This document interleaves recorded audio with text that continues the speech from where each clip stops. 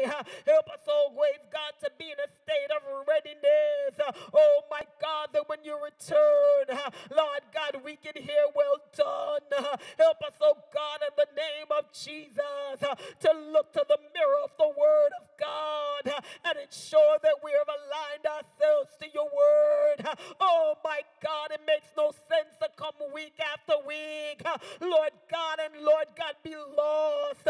And so we ask, oh God, that you would send us help. We ask, oh God, that you would send us strength. Almighty God, your strength is made perfect in our weakness. Almighty God, tonight, oh God, build us up, oh God, in our most holy faith. Help us, oh God, to be about your business. Help us, oh God, to be more kingdom-minded, oh God, knowing, oh God, that this earth, oh God, Lord God, one of these days, oh God, hallelujah, oh God, it shall be dissolved. Oh my God, one of these days, the very earth, oh God, will roll like a scroll. Almighty God, but Lord, we want to ensure that our lives, oh God, hallelujah, are hid with Christ and God, that when you shall appear, we shall appear with you in glory. Oh my God, in the name of Jesus, root up and tear down everything that's not like you, everything, oh God, that has not been surrendered to you. We surrender it tonight. Oh my God, wash us, oh God, make us, oh God, clean. Help us, oh God, you said be clean. Oh God, that bear the vessel of the Lord. Oh my God, we want, oh God, our lives to be of such, oh God, that you can come and you can dwell. We want our lives to be of such, oh God, that Lord God, you can be comfortable in us, oh God. Mighty God, in the name of Jesus, take over tonight. God, you get your glory. Mighty God, you get your honor. Mighty God, you get your praise. You are deserving of our worship. You are deserving of, oh God, the glory. Mighty God, I honor you tonight. Thank you for who you are. Thank you for what you have done. Thank you for what you're doing. Oh my God, help us, oh Lord, to be content in whatever state we're in. Help us, oh God, not to run after the world. Mighty God, in the name of Jesus, help us, oh God, to, oh God, run after you. Help us to crave the things, oh God, that honors you. My God, the things that pleases you. Oh my God, hallelujah. Root up and tear out everything in us, oh God, that's not like you. Everything that does not exalt you in my life. In our lives, oh God, I pray that you would, oh God, allow us to see it and get rid of it, oh God, that when you return, oh God, you will find us, oh God, without spots. You will find us, oh God, without wrinkle, that our lives will be clean in the name of Jesus. Oh my God, we know no sin cannot, oh God, Lord Jesus, enter. And so, God, wash us again. Mold us again, consecrate us again, tear down, oh God, everything, oh God, every vain imagination, everything in our lives that exalted itself above you, tear it down for your glory, tear it down for your honor, tear it down for your praise. Oh my God, hallelujah. I want to be like you, Lord. We desire to be like you. Oh my God, I pray tonight that you will forgive us of every sin, every unrighteous thought, every unrighteous deed, everything within us, oh God, hallelujah, that's really just not like you. I pray, oh God, that we would, oh God, get rid of it, oh God. Lord God, that we may be a clean church, that will be a church, oh God, where your presence always abide in the name of Jesus, that we will feel your anointing, oh God, that your anointing will run from breast to breast in the name of Jesus, that every time we enter these doors, Lord God, we will feel your presence. Lord God, we cannot, oh God, live, oh God, without your presence, oh God.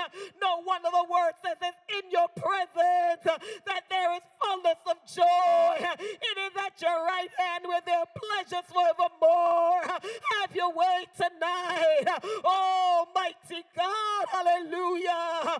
Speak to us tonight. Speak to our hearts tonight, oh God, in the name of Jesus. Oh my God, that we will be transformed. Oh my God, hallelujah. Renew our hearts, oh God, renew our minds. Oh my God, in the name of Jesus. It is our desire, Lord, to really please you. Lord God, to really honor you. Mighty God, you have been faithful. You have been good, hallelujah, down through the years, oh God, hallelujah. I praise you tonight. I exalt you tonight. I honor you tonight, Jesus. You are worthy of the praise. You are worthy of the glory. You are worthy of the honor in the name of Jesus. Remember those that are on their way. I pray for them tonight. May you give them journey mercies, oh God. May you cover them under your blood. Would you allow your angels to encamp around about them? My God, whatever mode or method of transportation, oh God, that they'll be taken to come to your house tonight. I pray, oh God, that you would send your angels, oh my God, to encamp around about them in the name of Jesus. Oh, mighty God, tonight. Remember those that are not well tonight. Oh God, all of our shut-ins, oh God. Remember Mother Henry, oh God, in the hospital. Mighty God, you're still the balm in Gilead. You're still a healer. You're still a deliverer, Lord. May you strengthen our body, oh God. May you give us speedy recovery. Remember Mother Powell, oh God. Remember Mother Bryant, oh God. Mother Hicklin, Mother Castro, oh God. Mother Anderson, oh God. Mother, oh God, Vickers. Oh God, Mother Sharp, oh God. Mother, oh God, Leslie. Oh God, Mother, Lord Jesus Daly. Oh my God, Mother Campbell. Remember seniors, oh God, as their steps are getting shorter. Remember Sister Harvey's dad. Mighty God, you are faithful that promise. You are the God that keepeth your word. I ask that you breathe upon them tonight. Breathe upon them tonight. In the name of Jesus, let your will be done. Let your divine purpose be wrought. And God, we will ever, oh God, be grateful. We will ever, Lord God, be mindful to give you the glory. Mighty God, to give you the honor and the praise. Remember young people, oh God. I pray their strength tonight. I pray that your mighty hands would rest upon them. Oh my God, give them the strength. Give them the spirit of endurance, oh God. We know, God, the forces, oh God, are against them. But God, greater is, oh God, you that's in them than he that's in the world. Oh God, strengthen them, oh God. Let them not become wearied in well-doing. Let them not faint, but enable them, oh God, Lord God, to stand in these closing times. Almighty God, remember our leaders tonight. I present every one of them before you. Oh my God, anoint them afresh. Oh God, a fresh rhema word. Oh my God, in the name of Jesus, that, oh God, when we come before, oh God, Lord God, your people, oh God, it'll be a right now word. It'll be an on-time word. It'll be a word, oh God, that will destroy yokes in the name of Jesus. Oh God, remember, oh God, the middle-aged, oh God. Lord God, I pray for them, oh God. May you strengthen us, oh God. May you give us grace, hallelujah. May you enable us to stand, oh God, in these last and closing days. May you, oh God, hallelujah, build us in every capacity capacity of our lives. Remember those that have not surrendered their lives to you. Lord God, if you don't draw them, oh God, they cannot come. And so I pray that you'll draw them in the name of Jesus, and that you will give them a mind and a desire to surrender their will, a mind and a desire that they will surrender their way. Lord God, knowing, oh God, that you're coming. Lord God, we know not the day nor the hour, but God, is our desire, oh my God, to be saved. It is our desire to see our loved ones saved. And so we bring every person, oh God, we bring St. Albans before you, this community, oh God. I pray, oh God, that your words would, oh God, permeate, oh God, this community, oh God, and transform their lives, oh God. Pull down the strongholds, oh God, in St. Albans, oh God. Their lives, oh God, will be changed, oh, for your glory. Lord God, not that man would get the praise and the honor, but that you would get all the glory. Oh God, remember every person that walked through these doors, let them feel the love of God. Hallelujah. May they feel your strength and your deliverance, oh God. May you minister to them. Remember our online viewers tonight. I present every one of them, oh God. May you open their hearts and their minds, oh God, to receive, oh God, that which you have prepared for us tonight. Help us, oh God, to really sit and listen, oh God. Lord God, and oh God, meditate on this word, oh God, knowing one day this word, oh God, will not be able to be preached in the fashion, oh God, which it is being preached now. And so I pray, oh God, that we will grab a hold of the word, and Lord God, that we will be, oh God, the one you're calling for these last and closing days. Send your anointing tonight. Sit up on our pastor tonight. Give him, oh God, a rhema word. A word, oh God, hallelujah. Lord God, that will cause our heart to burn within us, oh God. A word, oh God, that will minister to our spirit, oh God, and will cause transformation. Send your anointing upon him, oh God. Give him wisdom beyond his years. Anoint him afresh, oh God. Strengthen his body, oh God. Bless his family, oh God. Lord Jesus, and use them, oh God, for this last day harvest. Father God, we commit everything into your hands today. Lord God, that which I failed to ask tonight, fail not to grant, according to your divine purpose, oh God, according to your excellent power. In Jesus' name. I wonder, can we put our hands together and bless the Lord tonight? Can we put our hands together and bless him tonight? Hallelujah. He's worthy of the praise, and he's worthy of the honor and the glory. In Jesus' name. Amen. At this time, amen, we're going to ask our pastor to come, amen, and allow the Lord to use him for his glory.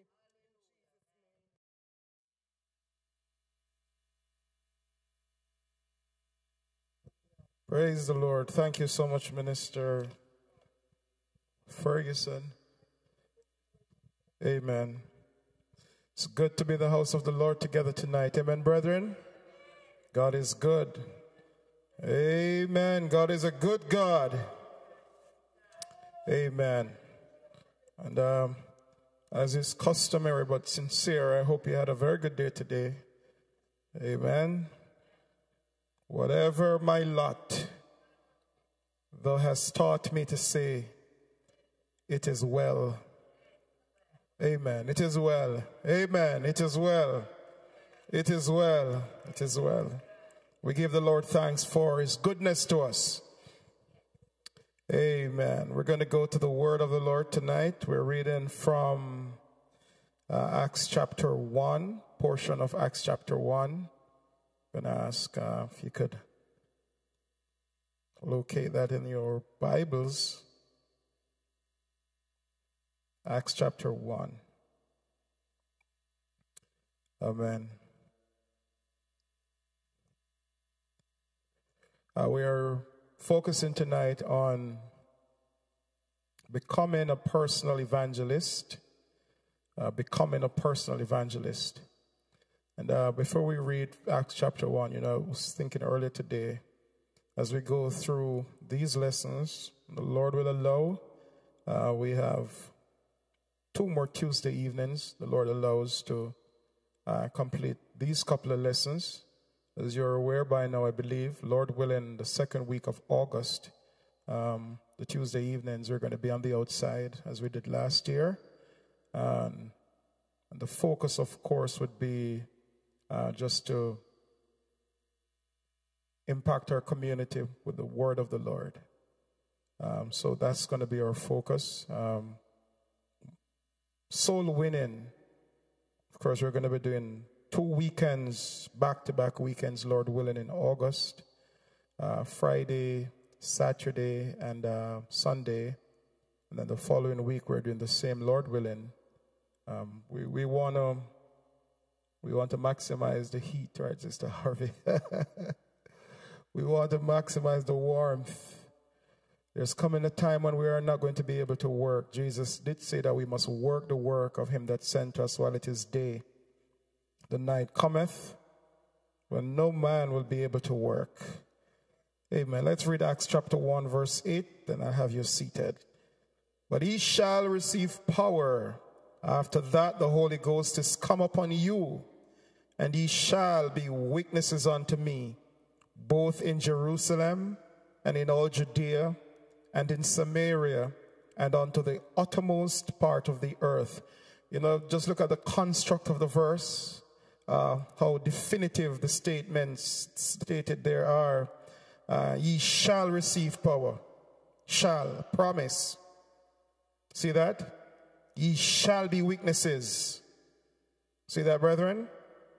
So ye shall receive power, it's you and I, and ye shall be witnesses unto me. Amen. We're going to, you can be seated, brethren. So we've been looking at, we did look at the church, we did look at the pastor's main responsibilities, and tonight we are looking at, continuing to look at the flock's main responsibilities. As we go through these lessons, not just this particular one tonight, but brethren, if at all you have questions, perhaps going to ask Sister Matthews to help us. Perhaps on a Tuesday evenings, for the next couple of Tuesday evenings, we just put a basket at the back with bits of paper. I know there are times when there are brethren who you may have questions, but you feel a little cute, feel a little shy. Not to ask me, but you don't want the next person. You may not want the next person to hear the question that you've got. And so I just want to make sure that if there are questions, that you know that you have an opportunity to whether stand and indicate, and we'll allow you at the end to ask your question, or if you just want to put it on a bit of paper so that we can respond. It makes no sense we teach and you have questions that would bring perhaps clarity to something you're, well, it might just be a struggle or just an observation. We would want you to be able to ask the question. And I promise you this, that if I don't have the answer, I'll go get it for you and come back another time, God's willing. Amen, brethren? So I want you to be free enough to ask the questions. Some of these, it might be very easy for you to ask questions on this topic. But when we begin to look at the church etiquettes, and there are a couple of areas I've made mention that I want to talk about, I want you to be free enough to ask any question you have there, and I'll give you the answer. Or we'll find the answer. And if there is no answer for this one, we'll tell you there is none. We need to go back and pray and ask God to give. Amen? I won't give you an answer because we can think of one. It has to be based on the word of the Lord. Amen? All right, so tonight we are looking at becoming a personal evangelist. Anybody inside here, you want to become a personal evangelist? Anybody like that? Want to be? Amen. I've got news for you. You are, you just don't know it. And so that's what we're going to be focused on tonight. Now, let's first look at just what personal evangelism is. Last week we considered, and on Sunday, we did look at the very first focus for the flock, which is building and maintaining right relationship with Jesus Christ. You remember that? And I want you to remember that, because everything is built upon that. It's predicated upon that. If there is no right relationship, then living the life of a personal evangelist is going to be impossible. So right relationship is absolutely, it's foundation. It's essential. It's a must. And when there is that right relationship with God, then everything else is going to be built upon that. Everything will become a little easier. Amen? Where there is no relationship with God, obviously, we're not going to be true witnesses, because we're going to be afraid to talk. We're going to be convicted. We're not going to walk in fellowship. We're not going to have unity as we need to if there is not a right relationship with God. And so we're building on that, going on to lesson number 2, becoming a personal evangelist. So personal evangelism is communicating the message of the gospel one-on-one. Essentially, that's what it is. It's communicating this great message one-on-one. If you have not gotten did you get notes just yet? You'll get it. It's my fault. I'm usually a little late to ask for it to be printed. But you'll get it before you, in a little while. So it is one-on-one. And at the end of this lesson, I want us to go to math class. And we're going to do a little mathematics just to see what could happen if we were all engaged in this ministry of evangelism. As I said before, all of us are called and are expected to be personal evangelists. Jesus did say in Acts 1:8, we read earlier, ye shall be witnesses unto me. Ye shall. And so as we abide in him, it's automatic that we are going to be witnesses. We are going to be light and we're going to be salt. We're going to allow our light to so shine before men that they are going to see our good works. When there is right relationship, brethren, a lot of the things that we struggle to do, it's not going to be so hard after all. If we abide in him, it's automatic. If you have a well, you can go ahead. Thank you so very much. If we plant some seeds and we allow it to be in the right environment, a couple of months ago when we started the junior children's discipleship class, the first lesson we did was seed planting. And courtesy of one of our brothers, got some seeds. Just at the time, I think we had 5 of them in the class. And we may have had 5 seeds or 6 seeds, Bishop. And each of them received 1. And I gave them a little flower pot, a little pot. And they planted the seed. I provided the soil. And we did the little demo in the hallway upstairs. And they did their stuff. And each of them put that 1 seed in. We had broccoli and tomato, I believe, if my memory served me right. And each of them planted. And we did our little watering. And we left it upstairs for a little bit. And we spoke on the lesson. And we told them about the process of germination. And they would water. They would come after a few Sundays and they saw no life. Nothing was happening, it seemed. But then after a while, they started to see signs of life. Signs of life. You see the little bud coming up, and afterwards they began to boast a little bit on each, right, Brother Josiah, on each other, because some were a little taller, or some were seeing signs and some weren't. And we, of course, had to encourage them. That's just the process of growth and development. Initially, you're going to see nothing. But if you keep on doing the right thing, if you keep that plant, that pot in the right environment and provide the appropriate amount of water, then after a while, something is going to happen. And so the point I'm making is that when we have a right relationship with God, after a while, something is going to happen. The things that we are anticipating, the family members that we want to to see saved, if we remain in right relationship with God, something is going to happen. Our lives will convict them of sin. Our lives.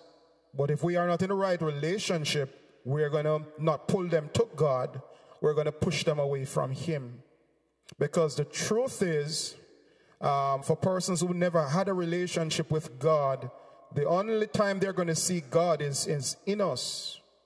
It's through us. And so if we claim to know Him in speech, but our lifestyle is opposite to that, then they are not going to want my God. They're not going to want yours. They are going to despise our God. Why? Based on the presentation that they see. But if we have a right relationship and we're living right under pressure and we're seeking to please God, and when we make mistakes, we say, I'm sorry, and we get up and we go again, that is going to encourage them. Because they don't expect us to be perfect, because we aren't. But they're gonna appreciate our humanity, our honesty. You know, and I find that that type of ministry is so powerful, you know, brethren. When you and I can express our vulnerabilities to each other. When we don't suggest to the next person that we are so perfect and we have never made a mistake. I mean, everybody knows that that's a lie, eh? But sometimes we kind of project that image. And then the man who really wants to come and know God and sees or hears how perfect we are, he's going to go away, because it's not going to be possible in his mind, at least, for him to be able to measure up to the presentation that we would have given. But the point I'm making again is this: if we abide in Him, if we have a right relationship with Him, then everything else is going to be automatic. We're going to win souls. And I almost say we don't even have to try, but we will have to try. But it's going to complement. It's going to be easier because of our lifestyle. People will just see you sometime and want to come to your church without you giving a word with your lips, because they would have observed the word of your life. We probably look at that a little bit. So it's personal evangelism, is one-on-one evangelism. It is informing the individual that Jesus Christ did a couple of things. One, that He died for our sins,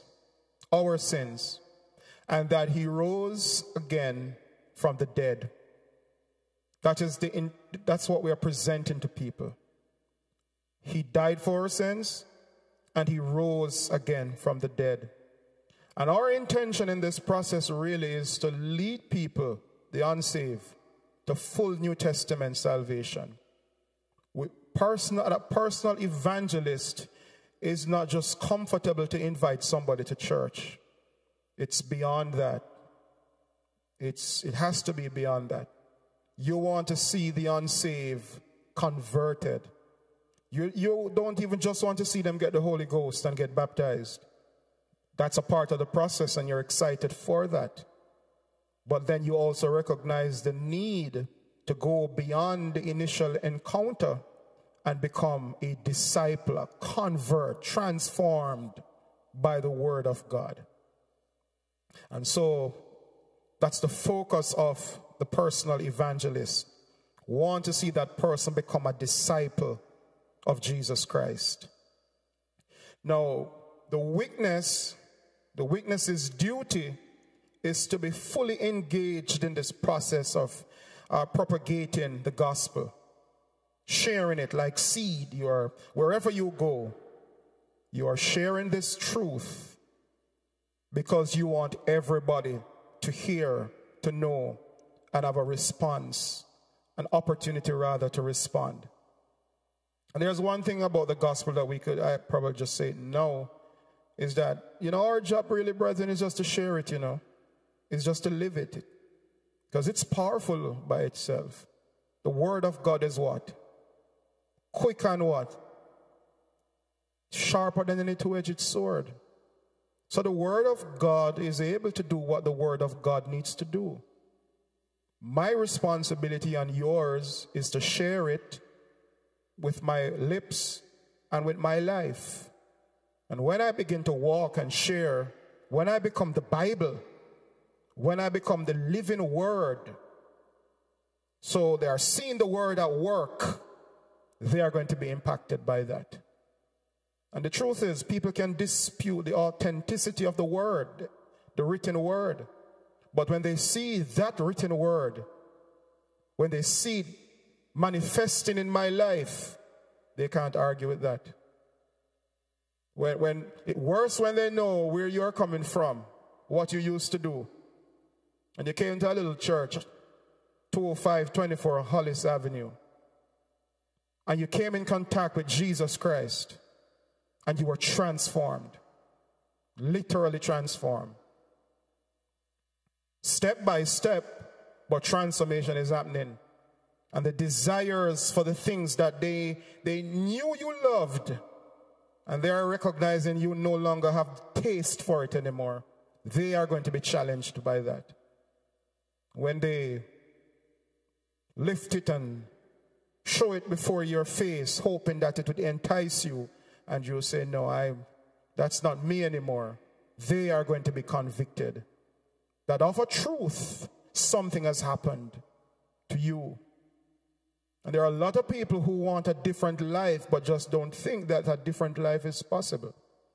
But when they see you and I modeling that different life, the life that they always wanted, but just thought they could never have, they are going to be challenged by that. They are going to begin to believe that this is possible, that I can live this life too.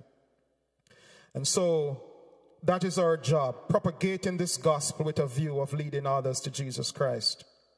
Now, every member here at UAC, we must see ourselves as personal evangelists. And we have a God-given mandate to share this message, which is the gospel. Every member in the room, and those who are not in the room tonight are members, we must see ourselves as personal evangelists. Before anything else, the pastor must be a personal evangelist. The singers and the musicians and the Sunday school teachers and everybody in the church, anybody and everybody, we must first see ourselves as personal evangelists. That's who we are. That's what Acts 1:8 tells us. Ye shall receive power. After that, the Holy Ghost is come upon you. And as a result of that encounter, ye shall be witnesses unto me. And he, of course, the Lord began to declare where? Your Jerusalem, which is hometown, your home. In Judea, a little further, Samaria. You keep on going, and then, of course, to the utmost part of the earth.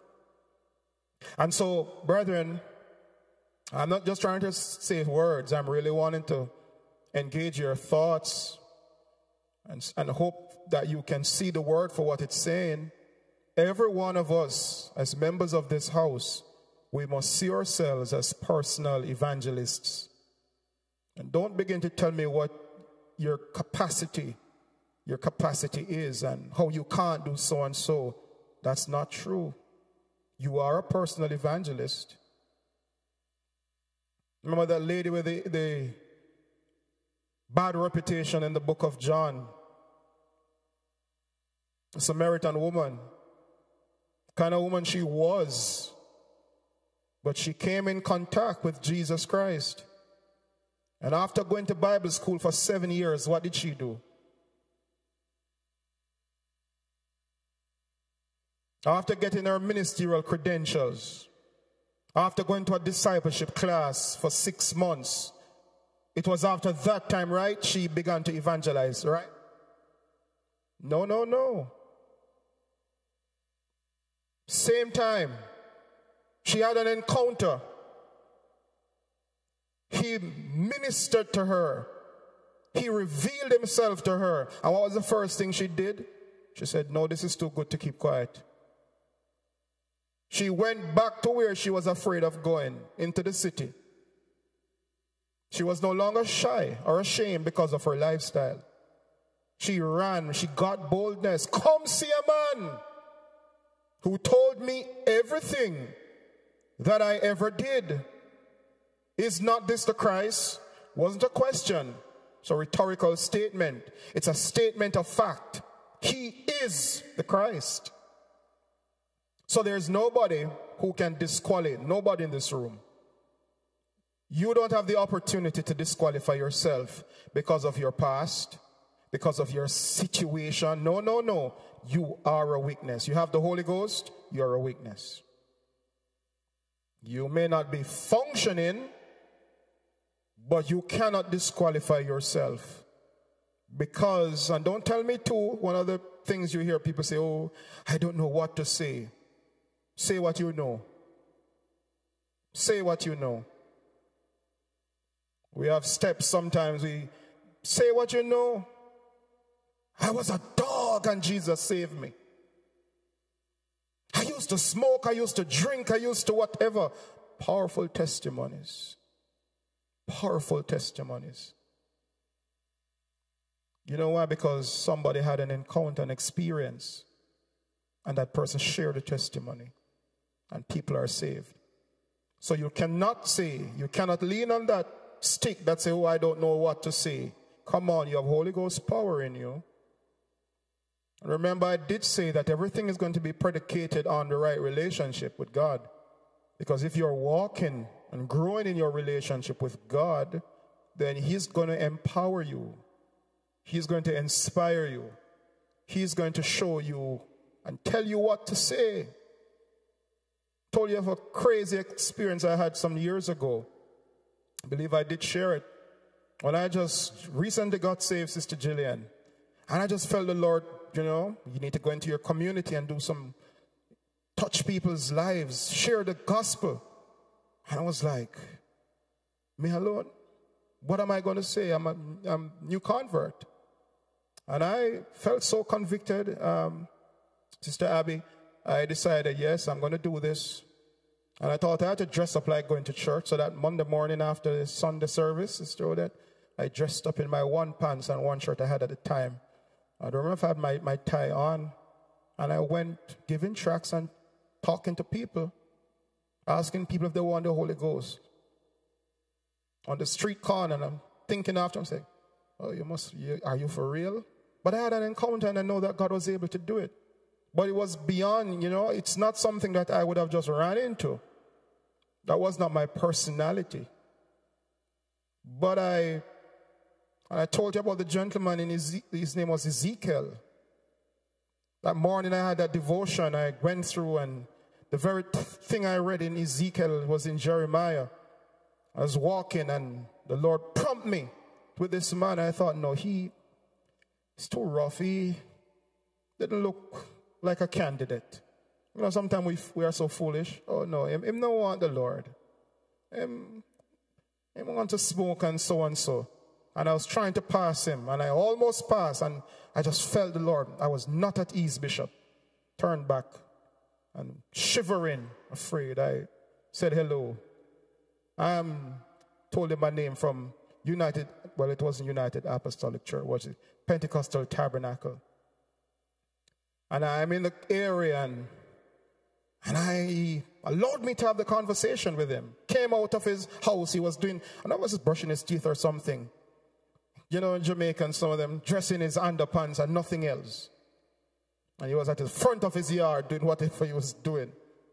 And he bid me, I went, and I thought I turned fool. I just skipped for my devotion because I didn't have a prepared text to talk to this man. And the first thing he said after that was, why did you choose to use my name? Went to Ezekiel. His name was Ezekiel. They didn't ask him his name.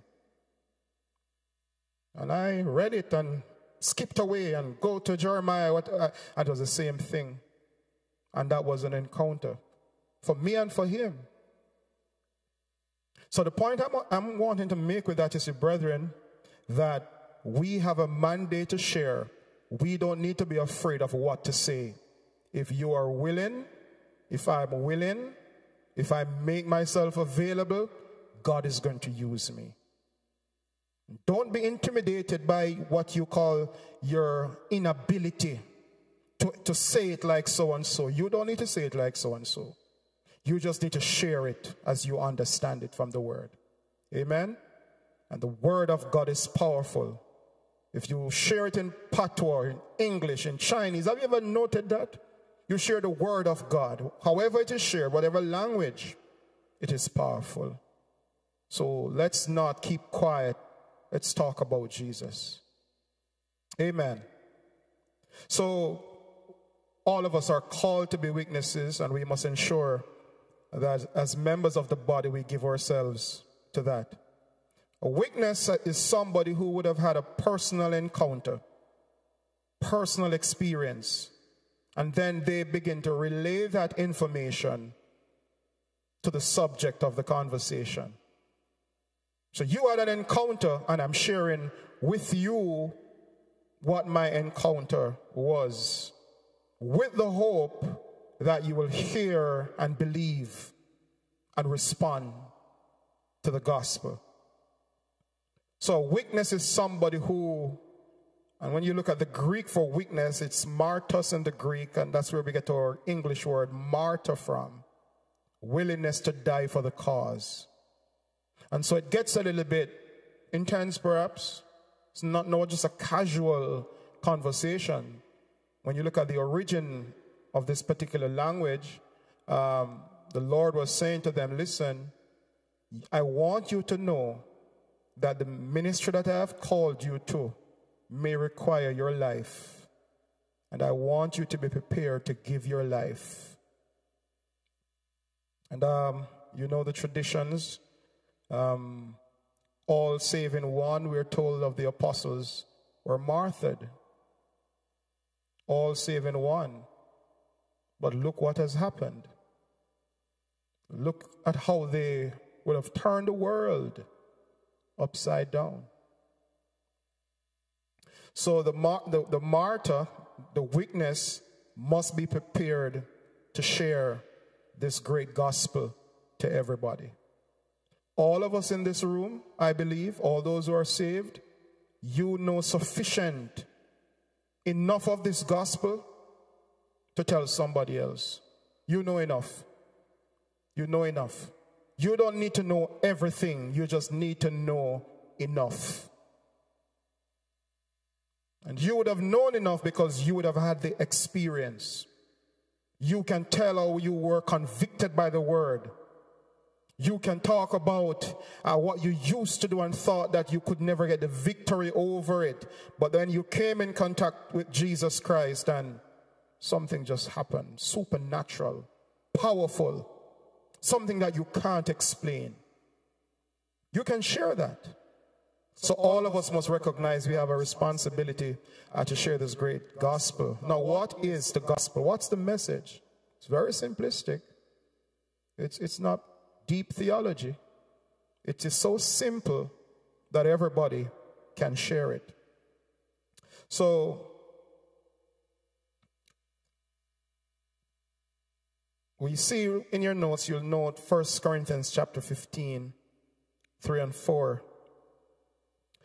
Before we go to that slide, why is it that we need to know the gospel though? I need to know the gospel because, number one, I am commanded to preach it. All of us in this room, we're commanded to preach the gospel. And don't be fooled. Preaching is not when somebody comes at a podium and shout for half an hour, for 45 minutes and sweaty and run there and there. That's just personality. That's just style. That's just you. That's just a person. You share it how you can. You don't have to come and run. Just stand up and talk. Use your own language. Don't be like somebody else. I feel like shouting here. That's not you. You don't have to do that. You just stand up and talk and be yourself. People will appreciate that. So I need to know the gospel because I am commanded to preach it. I need to know the gospel, number two, because if I preach erroneously another gospel, there's a curse attached to me. I'm cursed if I preach the false gospel. And I want to make this point.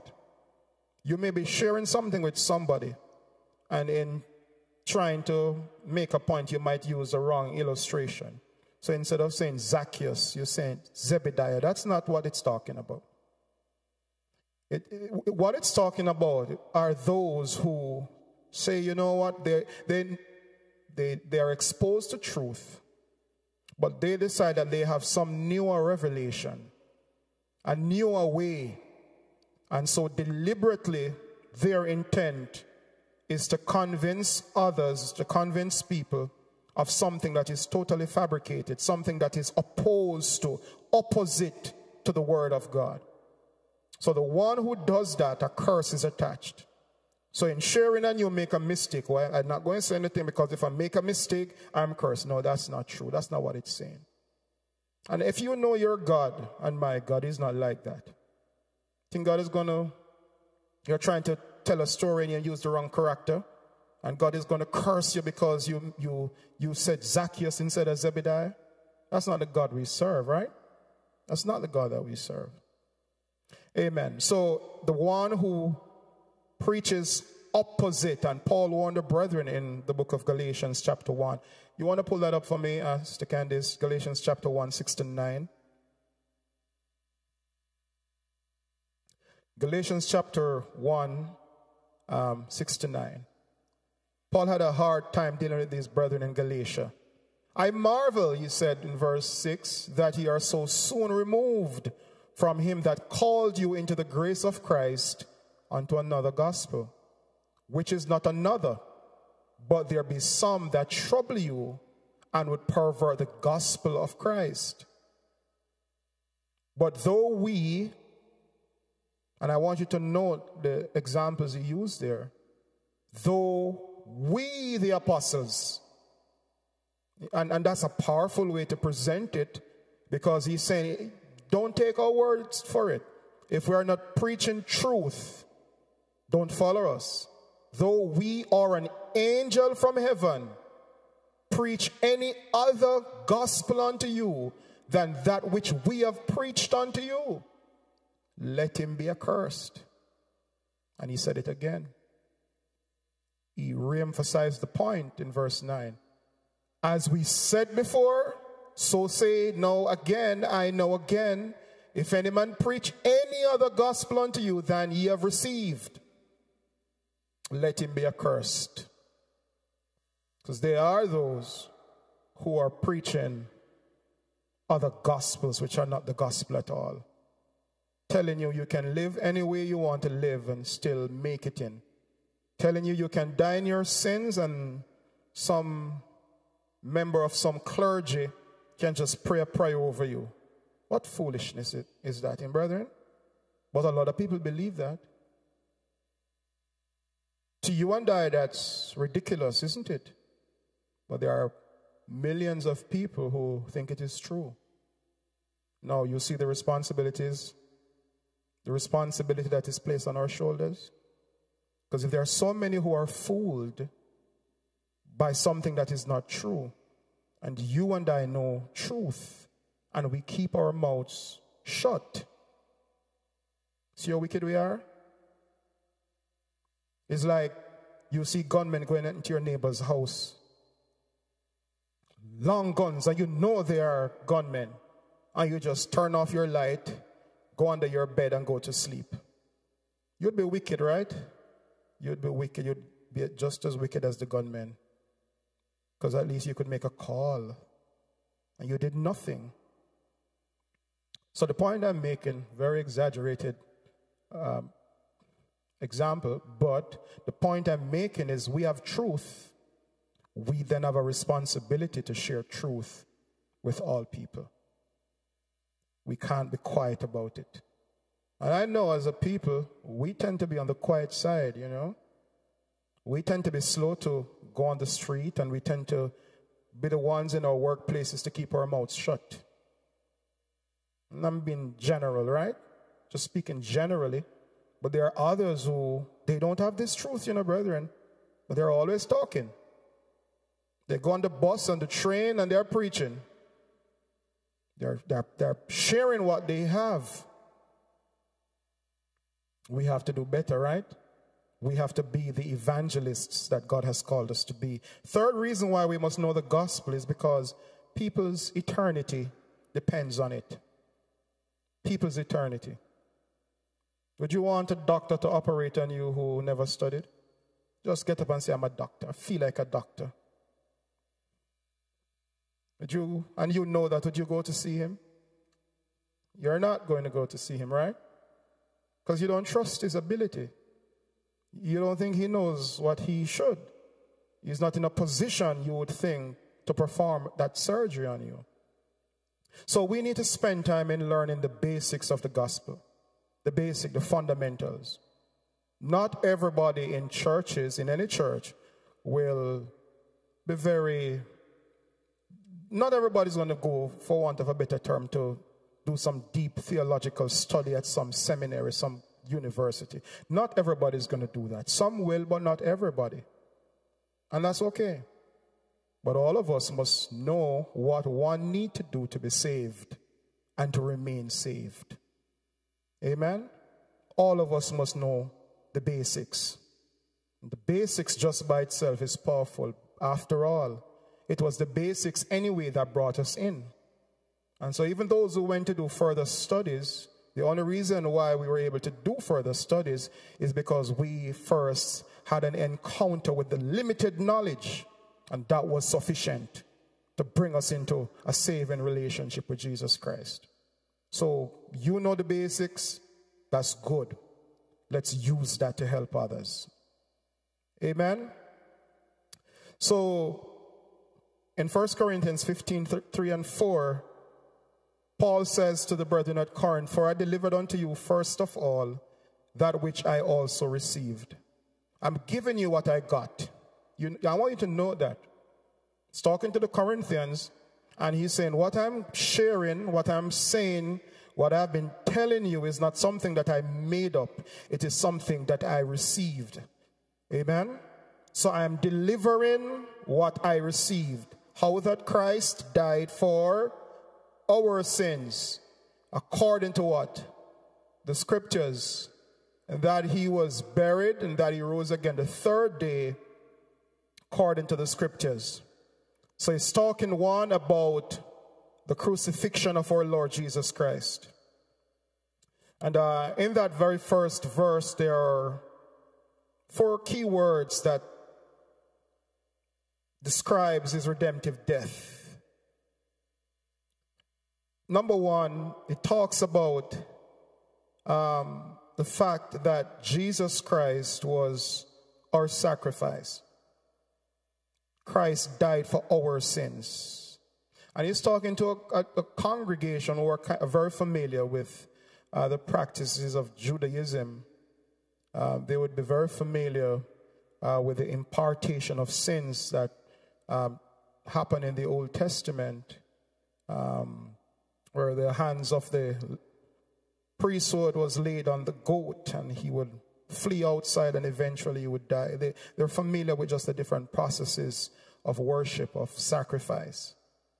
So when he's talking about sacrifice, Christ being our sacrifice, they understood that Christ died for us.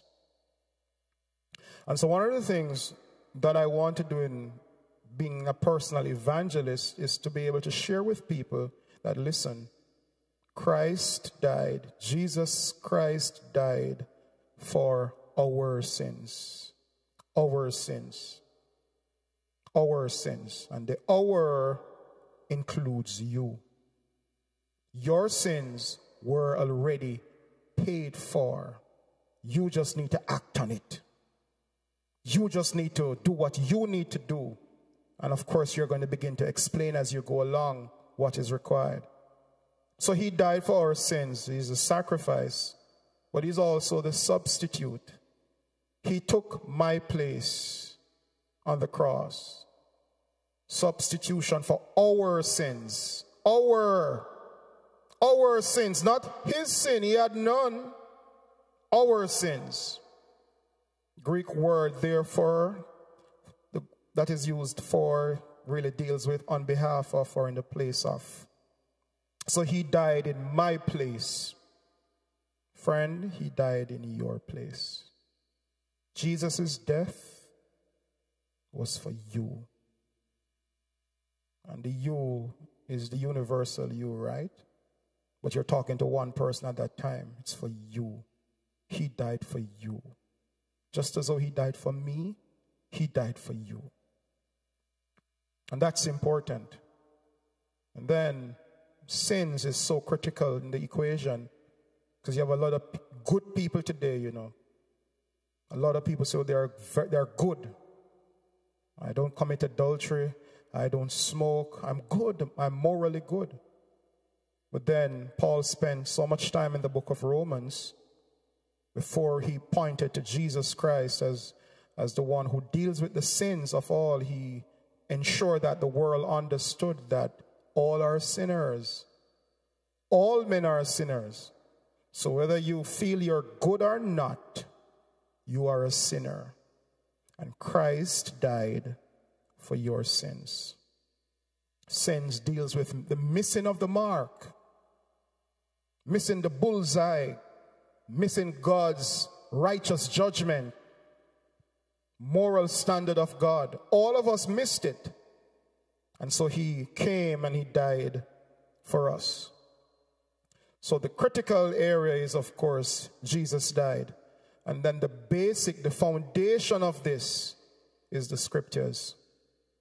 He talked about he received it. It was delivered to him and he shared it. So the scriptures, according to the scriptures, our authority, brethren, is in the word of God.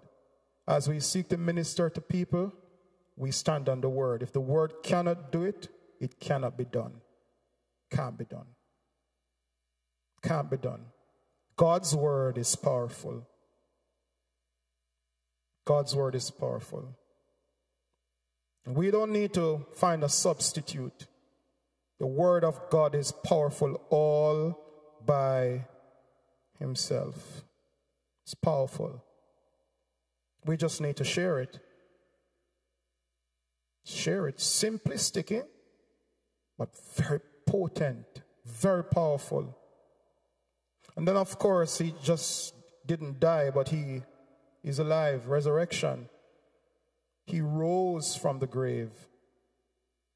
After fulfilling that which he declared, after dying, after 3 days, he said, you know what? It's time to get up.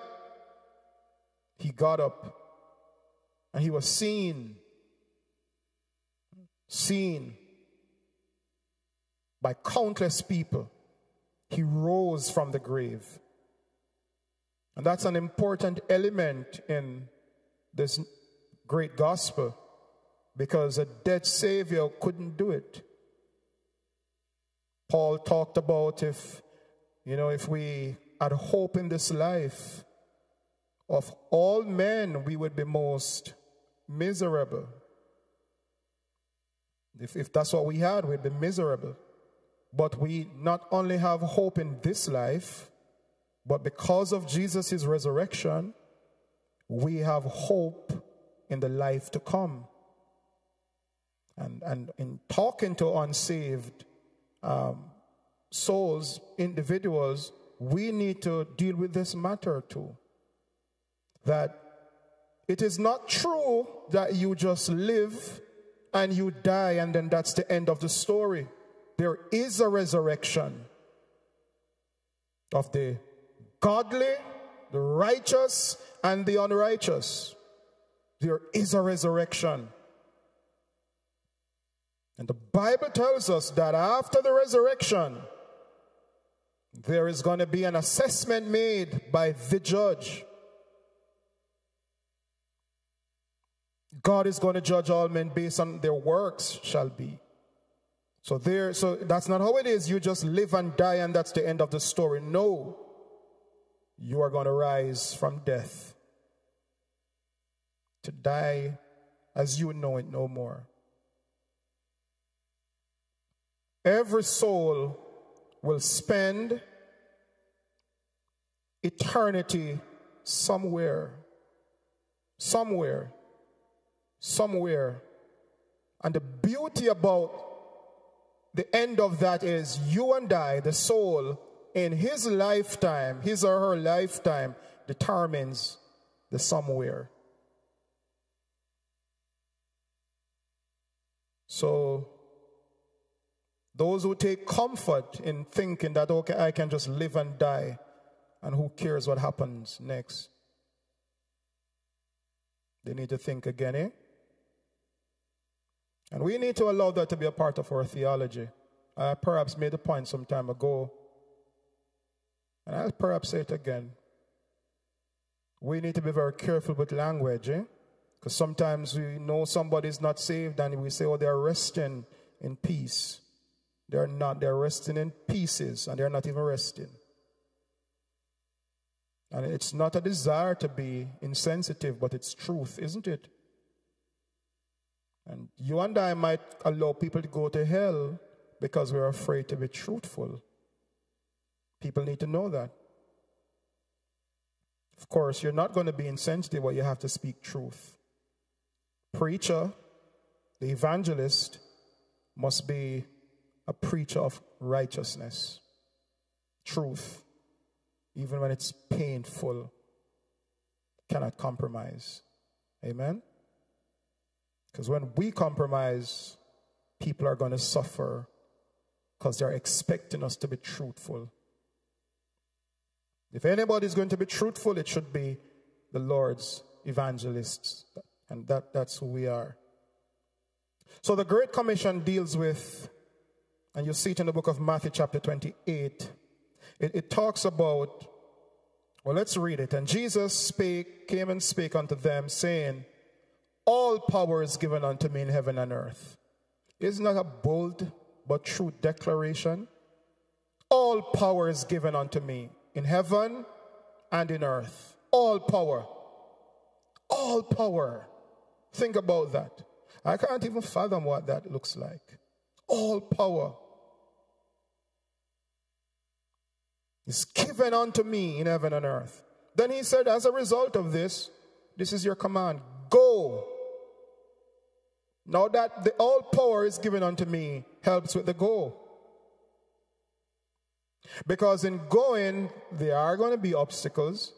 There are going to be frightening circumstances sometimes, right? But the one who possesses all power in heaven and earth told me to go. And because I'm walking in his will, I don't need to be intimidated. It was for that reason, I believe, that the prophet of the Lord was able to look at the heathen leadership of the day and say, you can't have your brother's wife. It wasn't our church he was preaching this, you know. He was preaching this to heathen, ungodly, unsaved men. And he's saying, you can't do this. John looked at him, so that's not right. This is against the word of God. How could he say that? He knew all power is given, belongs to his God, and he's now in the process of going. So you and I must do a couple of things, and it's right there in the scripture. We must go. Go. Take that literal at first. Go. Go deals with, in the context of this, deals with a deliberate intent. Deliberate intent. I'm going, I'm transitioning from where I am to where hungry people are. And my one purpose or focus is to bring Jesus Christ to them. Going. It's a decision I would have made. Go. When I go, I must teach all nations. Teach.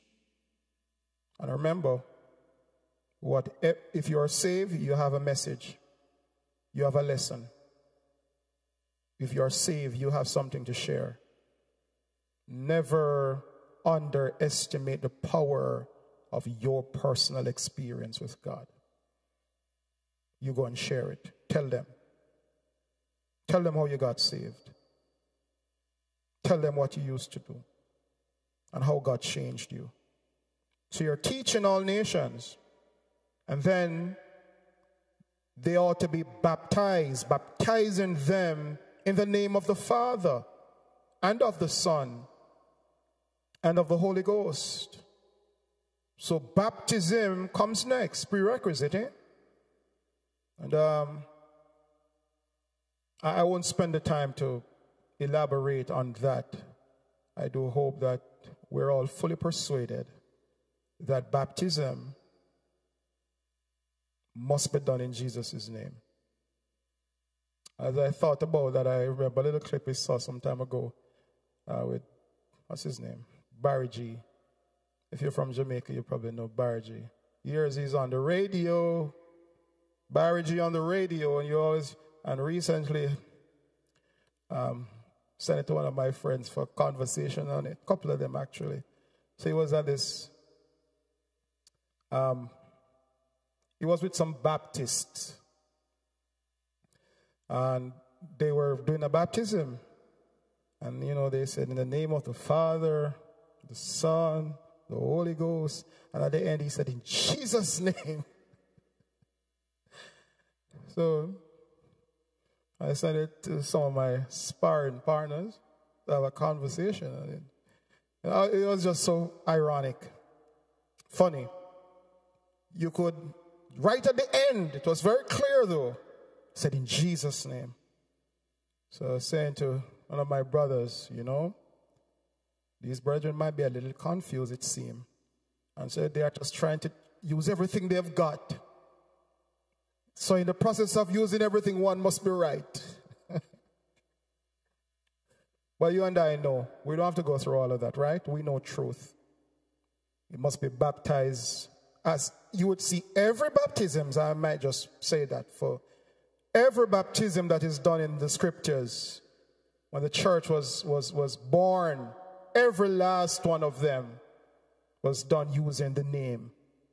Whether in the name of the Lord Jesus Christ or in the name of the Lord, in the name of Jesus, whatever baptism is done using a name and not titles. Let's go on. If you have a question on that, we could come back, but I figure I'm talking to the converted. Then in verse 20, teaching them to observe all things. The job of the evangelist is to be a participant in the discipleship of the convert.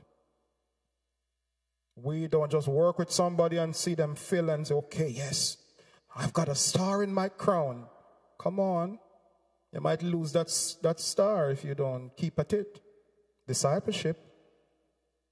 You want to see that person grow, mature, so that they too can become a disciple and be a participant in the process of discipling somebody else. Amen? In Mark 16:15, these shall go, and he said unto them, go. See the action taken? Go. Where? The scope of the influence? All the world. I want you to influence your world. Isn't that what the disciples did? They went everywhere. Somebody said wherever they went, one of two things would happen. There would be revival, or the city would be burning, riot. But something is going to happen where they show up. Revival or riot. And oftentimes the riot led to a revival. The name of the Lord is preached.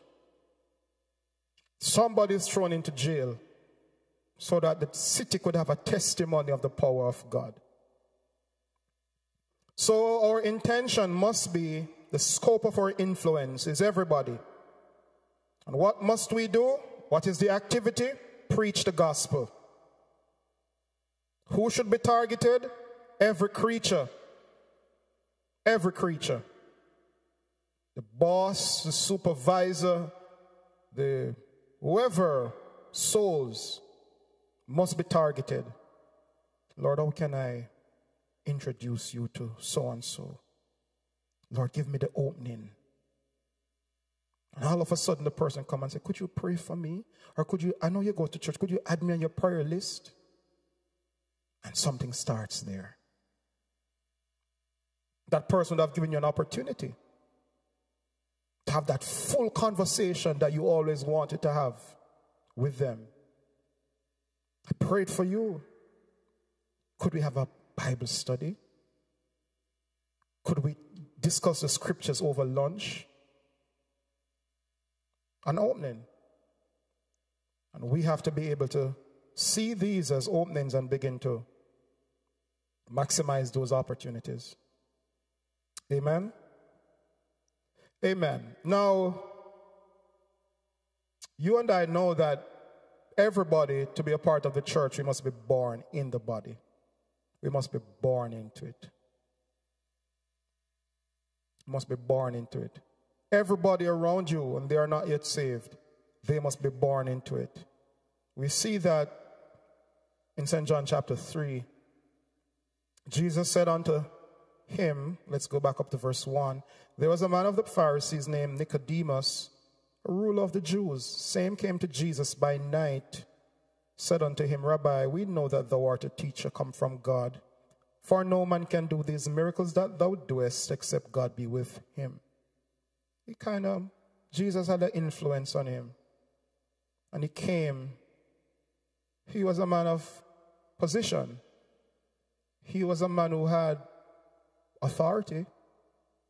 He was one of the big fishes, you would call it. Big fishes now in terms of the position where he sat and the influence that he could have over his community if he is impacted. See that, brethren? So he came to Jesus by night to have a private conversation. And you know why he came by night, right? Don't want nobody to see him.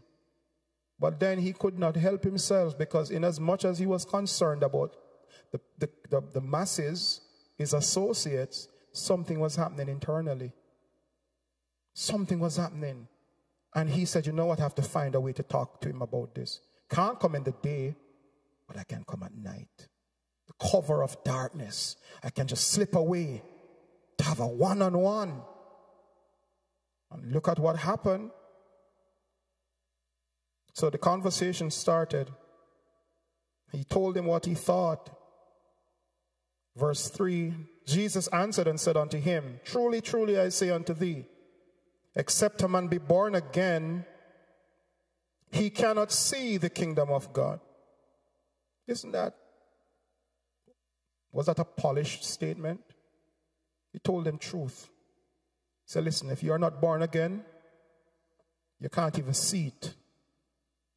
Straight to the point. Jesus tend to be like that in his evangelism. Just get right to it. Nicodemus saith unto him, I have a problem. How can a man be born when he is old? Can he enter the second time into his mother's womb and be born? Because Jesus is telling him that for you to see it, you must be born again. You can't join this. This is not the Sanhedrin. This is not the council of the elders where you can't just join it. You have to be born into it. Born again. And he was confused. Because this theology was foreign to him, obviously. Because he's associating this born again experience to going back into his mother's womb. So he reasoned. Jesus said, Truly, truly, I say unto you, except a man be born of water and of the Spirit, he cannot, absolute term again. See that, brethren? Absolute term. Cannot enter into the kingdom of God. So to enter, you must be born of water and of Spirit. We have to be able to convey that truth to people. Going around the bush won't cause them to be born in the kingdom. They need to know what they ought to do. Two things may happen, at least two. They may walk away vexed. That's okay. What were you and I supposed to do anyway? Preach the word. He that what? Believeth and is. My job is not to save anybody. I can't. As evangelists, our job is to share it, to preach it, truth. And oh God, I really want them to respond, of course. But I must be comfortable in knowing that I did what I'm supposed to do. Jesus didn't back away with the rich young ruler. He gave him truth. And he said, it's too much. I can't stay. You and I, in seeking to win souls, we are going to have moments like that. People say, listen, this is too hard for me. I can't deal with this. And you just have to go on because you can't save anybody. So he told him exactly what he needed to do. And he went on and saying to him, marvel not that I say unto thee, don't be astonished. You must. See again the language there? He must be born again. Must. So how can I tell people that, you know what? You can just enter in. Must be born again. Must. You know, one of the greatest concerns I've got a few, not a lot. One of them is for us to be having church, but not having an impact on unsaved people. You know, one of the things I despise?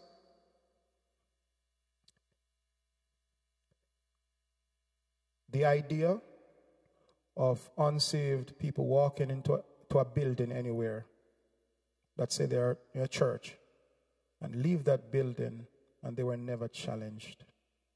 Never challenged. That doesn't sit well with me.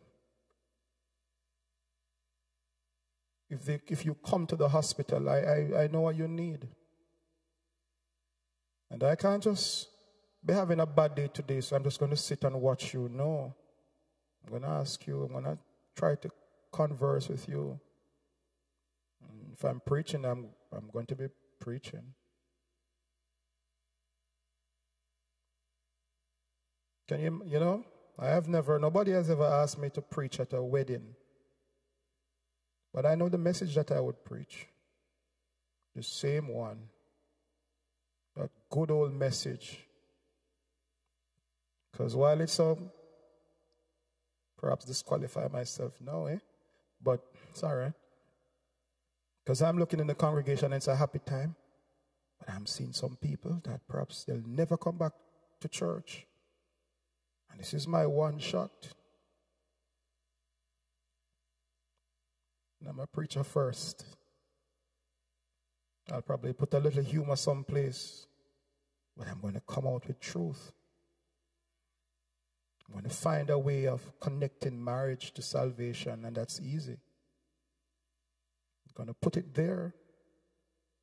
Somebody must be challenged because they come to church. They came and said, would you perform our wedding and so forth. Church, you come. What do you expect to get in church? Good fellowship, good prayer, good hospitality, and a good word. Funerals are easy. You just preach. I don't talk about the dead. Or I don't preach about the dead. You give your condolences and you mean it and you connect with family and you understand they're grieving. But there are some people in that service, it's the first time they're coming to service for the year start. And they have no plans to come back until perhaps another time like that. And I don't know if they're going to come back. I don't know if they have another time. So I'm telling them the word. So when I go on my knees afterwards, I would have felt I have done what the Lord wanted me to do. The occasions, I refuse to allow those occasions to cause me to lose focus of what church is. I believe everything we do in church must be strong. There must be a strong sense of evangelism attached to it. Strong sense. If we're having a fish fry for the community, oh no, Jesus is going to have to get in that fish fry somewhere. Yes? Must. If we're giving some bottle of water, Jesus is the living water. Come on, find a way to put him in there. Because that's our first responsibility. Church is not a social service. We don't exist to meet every single physical needs of communities. Now, if we can, we must, we should. But we don't want to get to a place where we become akin to the Salvation Army and disregard the souls of people. Jesus preached and taught hard. And when he was finished, they were hungry. Wear them out, I suppose. And he said, all right, come eat some food. But you can't divorce word from the other social things that we do. Jesus must be, come on, after all of this is over, somebody need to be saved, right, brethren? And we cannot afford to miss opportunities. Let's run on and close out. Now, you see it there, slide 22. You know those, what one need to do to be saved, right? It's listed right there.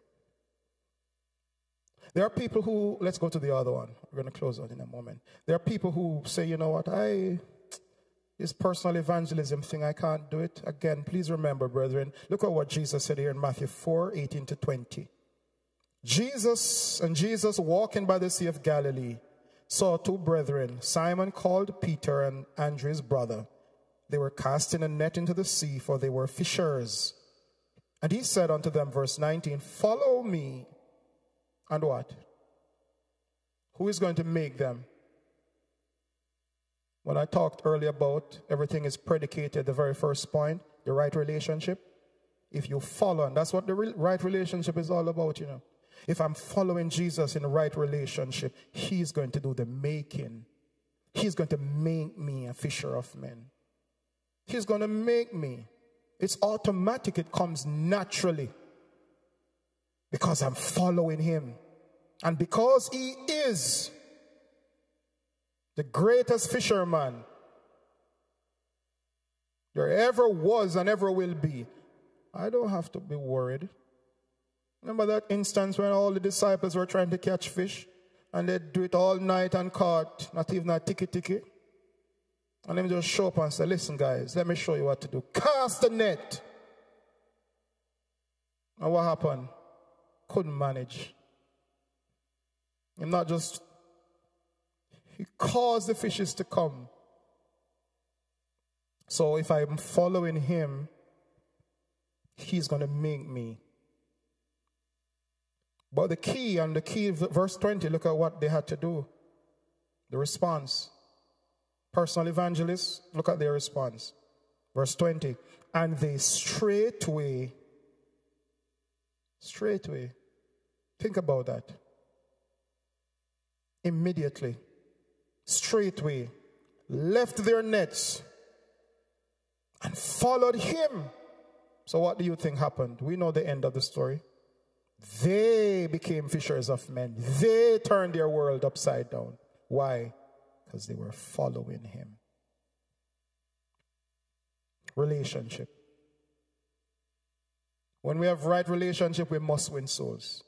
We must impact spaces and communities because we have right relationship. All right, so this is a little work. The last one for tonight. How many persons we have here tonight? Give me a quick count. 42. Thank you, Sister Gordon. You don't find it a wife, find it a good thing, eh? So, 42. Now, let's think about it. So there are 42 of us in this room tonight. What if each of us would work with the Lord to be a personal evangelist to one person, one soul, and we stayed with it and we worked hard, and that one soul by the end of the year is saved? How many would that be, Sister Gordon? The 42. And each of us, 84. 84. That's like a year. So we are midway there. Let's just say, but for the year, that's 84. That's 100%, right? No, I want you to see the impact of that. Just see the impact of that. chances are that 42 might be 42 different families. 42 different families. And of that 42, perhaps 10% might be men. Perhaps. Usually the numbers far less male, the ratio is less, right? So that's 42. 42 families that we are touching. New families. So we start the new year, let's say with that 84. And the 84, because that period of time is spent in not just winning the person, but discipling the person. The next year, 2023, the 84 souls, Lord willing, let's hold that to be so, right? That 84 begin to work again for the new year. And each person win one. How much is that? 84 times 2. One how much? 164? 168? 168. 84 times 84. Plus 84. 168. Thank you, guys. Thank you, brethren. 168. You see what I'm saying? Now, how hard it is in 1 year to work with one soul to see them saved. Is that super hard? Just one soul for 12 months? I don't think that's super hard. But look at the outcome. Working with the Lord, because we can't save anybody. But we know God wants people to be saved. 168. Now if we were to talk about the year after that, the Lord willing, and at 168 again, discipled, mature, and we work together to win one soul. How much is that? 168 times 2. How much is that?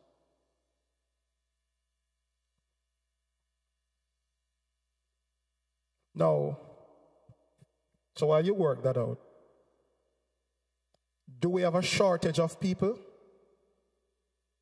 Is it that there's not enough people to reach? We don't have a shortage of people, right? Whole lot of people in our Jerusalem, just our Jerusalem, you know. Our homes and the next door neighbor and beside us, the shopkeeper up the street. There are a lot of people. Think of what would happen. You know what we'd have to do? If we kept on growing like that, we'd have good problems.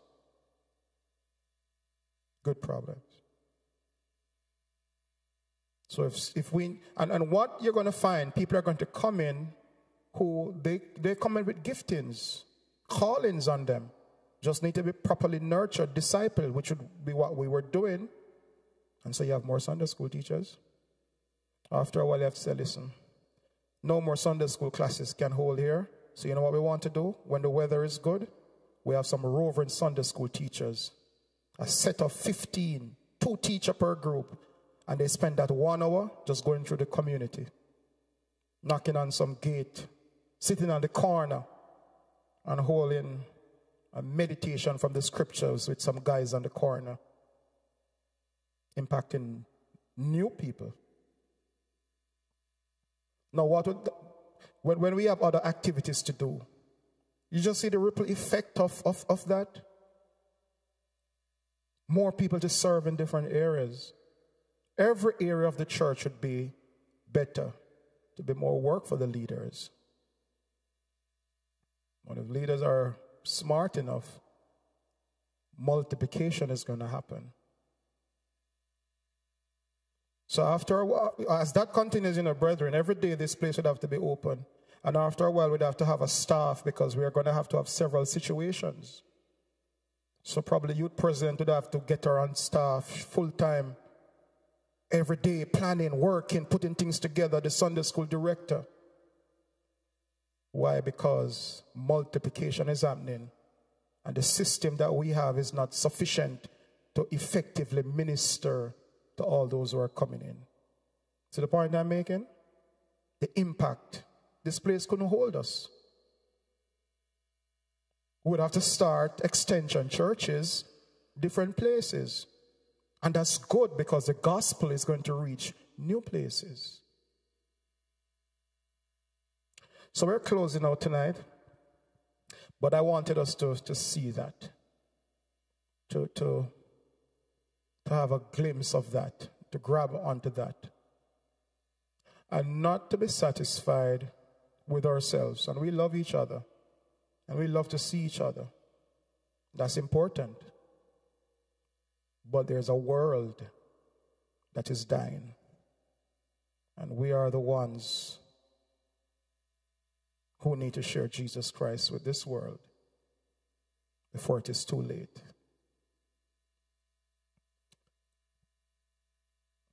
So, my eyes must be opened to see those around me who need Jesus Christ. And I must begin to realize that I don't need to be well versed to be an evangelist. I can share whatever I have learned. And I'm a necessary and valuable member in the Lord's army. And even if I'm not with the group, when I'm out there at work, wherever, I'm with the Lord because we have a relationship. And He's going to lead people my way because He has a lot of souls that need to be saved. So, brethren, don't know if there are any questions on this lesson tonight. But let us remember that we are called to be, we are personal evangelists, all of us. We have a duty, sacred duty. Paul recognized how important it was. Paul talked about he went from house to house. He didn't hide it. And even when he was in prison, he was sharing it. He impacted everyone who came his path. You know what Paul had? The same Holy Ghost Paul received. You and I were Spirit-filled. We have received it too. Paul was committed. Workman. Amen. You have a question? You want to get a mic for Sister?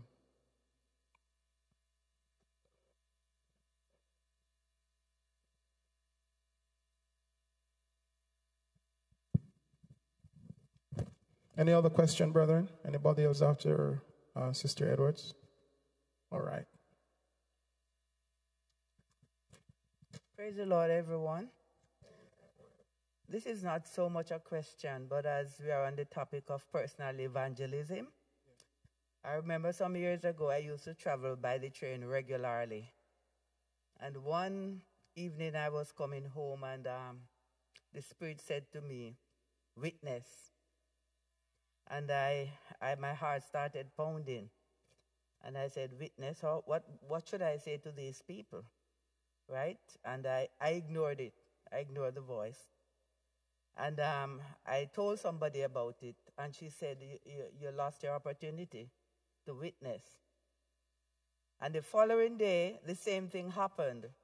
The voice came back to me and said, "Witness." And I said, "I'm not going to lose this opportunity." And I got up and I positioned myself in a car that, the majority, everybody could see. And I just started witnessing. I don't know where the words came from, but everything flowed in place. And it was, it was from Manhattan, and you have a lot of Hispanics and all these people. Some were on their telephone, some were reading, and all of these things. And as I started and I went on, I was watching what was going on while I was talking, and most of them stopped reading and, and was listening to what I was saying. And when I was near getting off the train on one evening, when I got off, somebody came and touched me while I was going through the turnstile. After I witnessed, I prayed. And when I got off the train and was going through the turnstile, I went through the turnstile, going on, I felt something on my shoulder. And when I turned around, it was this girl. And she said, "Miss, thank you for what you said. Everything was for me. My name is Cherise. I'm asking you to pray for me. And I did that for a long time. And every time I remember I met, on one occasion, this guy came to me and said, "Are you an apostolic?" I said, "Yes." And we started a conversation. And this went on. And I saw every evening I did it. People responded by looking and asking and, saying little things. And I just want to say this, that sometimes fear will kill us and we lose our blessing. But if you trust God, He will help you to overcome fear, right? Because He has given us the power. And we should not sit down as if God has done nothing for us. Somebody's out there wanting to hear this, because you have people on the train all the time and on the bus saying things which are really garbage, right? And they don't stop. So we have the real thing, and if God has really done anything for you, you should not keep it quiet. When I just got saved, I work in a reputable firm in Jamaica. And from general manager straight down, I witnessed to. Until on one occasion, the financial controller told me that he hasn't killed anybody, and he didn't do this and he didn't do that. But at the end, he had to agree with what I was saying. So you have to overcome fear. We are God's children, and God has given us the ability. There is no greater thing than what God has done in our lives. He transformed us, put the Holy Ghost in us. So what are we afraid of? The world is dying, and they are depending on us to bring the truth to them. So don't be afraid. God will help you. Just seek His faith. Amen. Amen. Thank you for sharing, Sister Edwards. Just before Bishop comes in, brethren, very good point, Sister Edwards. Oftentimes, it's just that first word, just a start. Once you overcome that element of fear, you're going to look back at yourself and say, "Oh, wow, it's not as hard as I thought, Bishop, over to you, sir. Yes, sir. Myself, as a young man, when I just got saved, I was scared. Scared to testify. One day, I don't know, I was going from Benbow to Mount Ogle to preach. Again, in my young days, I was still in Bible school. And I started an argument and asking the man that was standing if he's saved.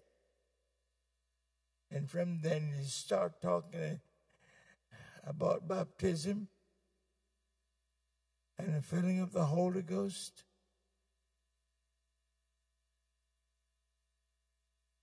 A lot of folk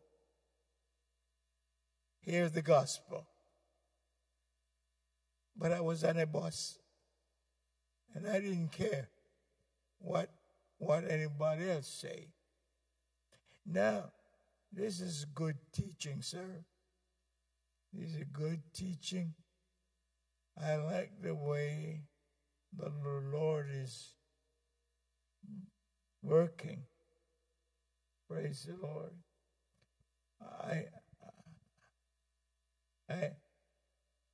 I've seen something that caught my eyes in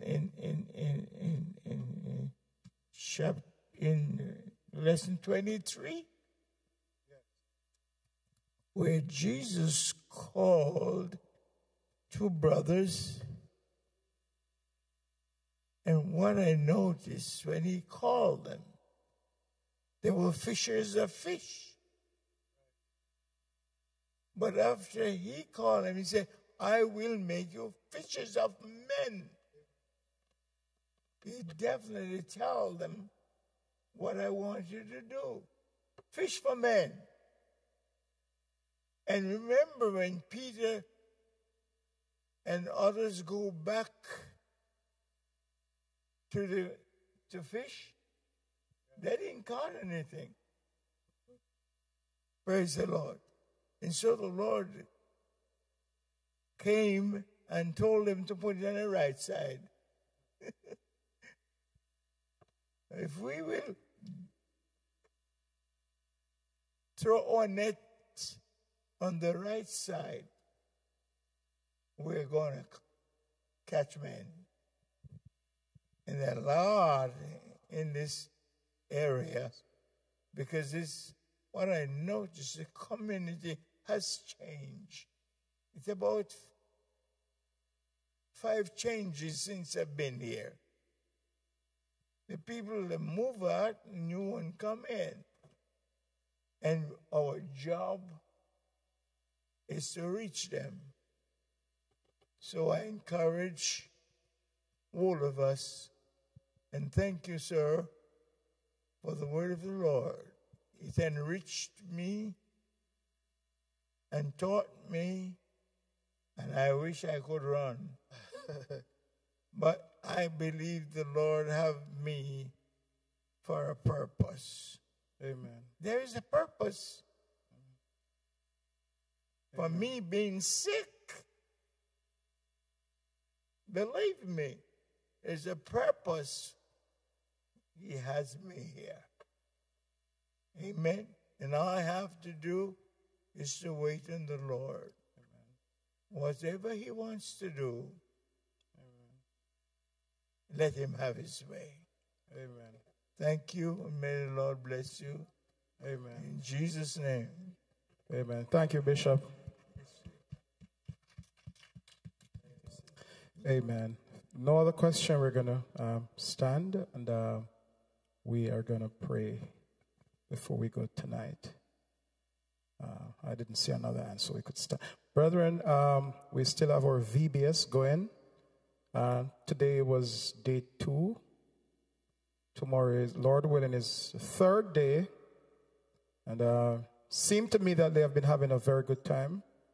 Just popping in and out. Some fantastic brethren who are volunteering themselves. And if you have time and you want to come and volunteer, sure, it will be appreciated. Some of the brethren, they come, can't come every day. Some persons, it seem to me, take off a couple of days just to give and then to go back. So, brethren, we have a couple of more days to go, God's willing, if you can. Of course, we'd appreciate your assistance. Yes.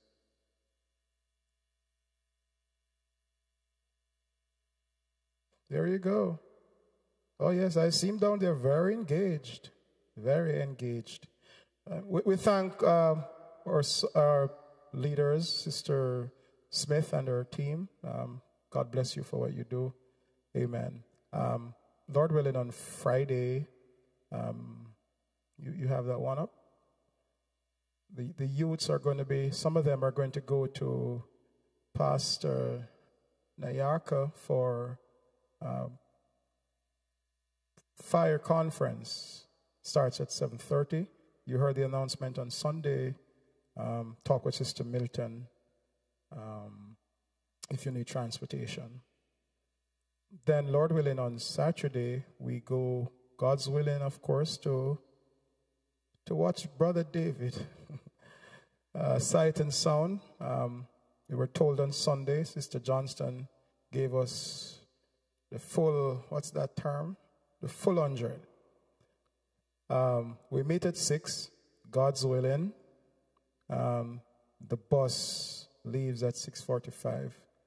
Nobody will be calling you for 5 minutes, Sister Johnston, because if we do that, everybody might ask for 5 and we don't leave. So 6:45, if you're not on spot, then we will send you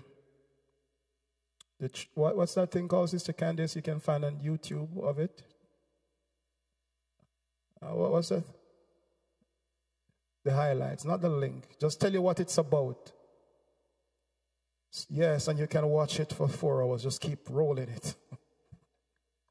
Well, you'd miss the fun. So I'm looking forward to that, the Lord willing. I'm looking forward not just to the presentation, but just for us to be together. God's willing, I know we're going to be in 2 different buses, but I believe we're going to have good fellowship together, and that's very apostolic. Amen, brethren? Just to laugh and eat and talk and give jokes and just have a good time. The dozers will be dozing on the way, and just good time together. That's very important, brethren. And so we look forward to that time together. Amen. Let's keep praying for each other. Bishop Sibley's, they're having their 42nd church anniversary service on Saturday, and on Sunday, God's willing. Of course, we're going to be out, so we can't support on Saturday. Lord willing, on Sunday morning, I'll leave just before our worship service to go and worship with them for their Sunday morning service. I want you to be aware of that. If you don't see me, some of you won't, because you're not coming early for Sunday school, so you won't see me, but I'd leave perhaps just after Sunday school to go and worship with them over there. Let's pray for them. 42 years. Let's pray that God's will be done. Amen. Amen. Let's pray together so we can go. Lord, we thank you for your goodness. Let's join together and pray. We thank you for your favor. Thank you for every person in this room. Everybody in this room is very special to you. We are your people. There is nobody in this room that is less valuable to you. Calvary was for every one of us. And if it was just that one, if it was any one of us, there would have been a Calvary. We're grateful to you. We thank you for fellowship. We thank you that it's beautiful, how good and how pleasant it is for brethren to dwell together in unity. Thank you for every member in this room, every guest that might be in this room tonight, all our young people, all our seniors, our children. We thank you for every last one of them. I pray that your purpose will be fulfilled in our lives. Thank you, Lord God Almighty, for all our leaders in this room. Thank you for just your faithful laborers who serve in so many different areas. Pray that your hands will rest upon every last one. Pray for our families too, that you'd go before us, that you'd grant us good success. Pray for coverage, Lord God. Pray that your kingdom will come. Pray that you'd bless the gift, oh God, as we give in the offerings tonight. Those who are not able to give, we pray that you'd provide. Cover us, we ask, as we go. Help us, Lord, to just walk in love, walk in fellowship, oh God, as you have called us to. We thank you. We pray your kingdom will come in all our lives. We pray your will be done. Somebody say, in Jesus' name. In Jesus' name. Give us unto the Lord in the offerings. Please greet somebody. Greet each other before you go. It's good to have, I see several of our young people here tonight. Several of you, it's so good to have you in the house of the Lord tonight. Amen. This place looks so much more lively because you are here, young people. We really do appreciate every last one of you. God bless you. Let's keep praying for Sister Henry, brethren. Let's keep praying for her. Amen.